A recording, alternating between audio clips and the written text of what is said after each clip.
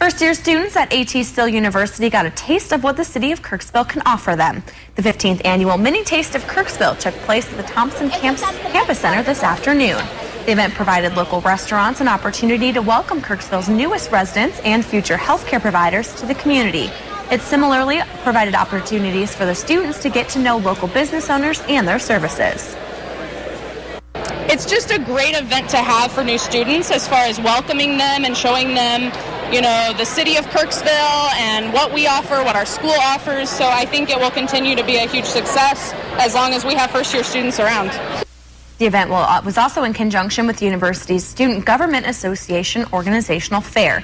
The class of 2018 got to learn about and maybe become interested in joining the various student clubs offered at ATSU.